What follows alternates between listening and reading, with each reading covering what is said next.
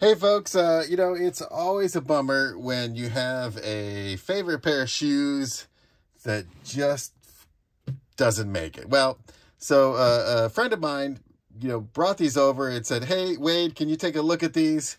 Is there a way to save it? What's the issue?" So here we have I think they're Swedish, walking shoes, and really comfortable, a little bit on the heavy side. But what these have is a polyurethane midsole. And the problem with these shoes is they're about 5 or 6 years old.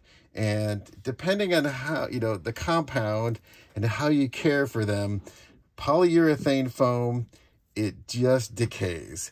And this is a problem that you're going to see on, your fancy collectible OG Air Jordan shoes that have airbag midsoles. Here's what we're talking about, right? This shoe happens to be painted because otherwise you would see how the midsole turns yellow and decays. But here's the issue with any of these polyurethane shoes. It's kind of a trade-off, right? You have really excellent cushioning characteristics.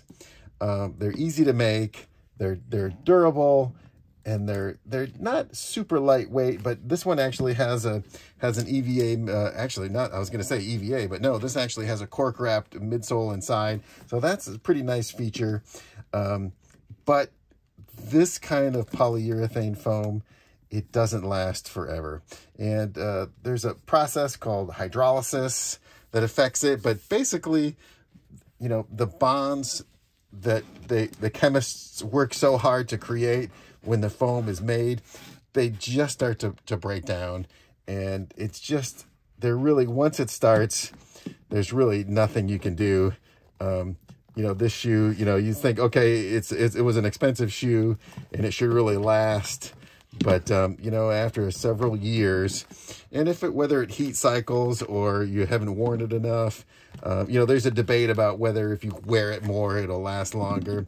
But I think the issue is if you have a pair of shoes like this, you wear them, enjoy them, they're going to be very comfortable, but they won't last forever. And it's kind of a trade-off for how you make a shoe like this, whether it's EVA or PU. This kind of PU outsole is really inexpensive to make. The molds are not very expensive. The machinery to pour the foam is not very expensive. But again, this material will break down. EVA doesn't break down the same way. It can, however, shrink, which happens if exposed to too much heat. But again, this is a common problem with polyurethane. And, it's a trade-off. Again, these shoes were dynamite, very comfortable, excellent shoes. But, they won't last forever.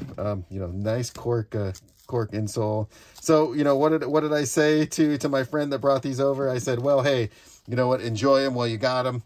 But, and wear them. Again, these were $200 shoes. And you'd think they would last for 20 years. Like a leather-soled shoes, but they just won't. And just be aware of that when you see a big urethane midsole like this, wear them, enjoy them, but don't be surprised they won't last forever.